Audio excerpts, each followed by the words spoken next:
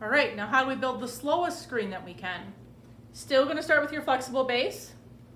Still going to have a reflective layer on it. Our next layer is our phosphor crystal layer. So it's going to have our binder. It's going to have some of that dye in there to prevent the lateral spreading of light. And then we got to pick out our crystals.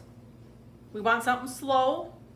Calcium tungstate, our blue crystals, are our slowest ones. The smaller the crystal, the less light it emits, less light, things are going to happen slower. We're also going to get a lot better detail with this slower screen than we would with a fast one. And lastly, your plastic coating to go on the top to protect it.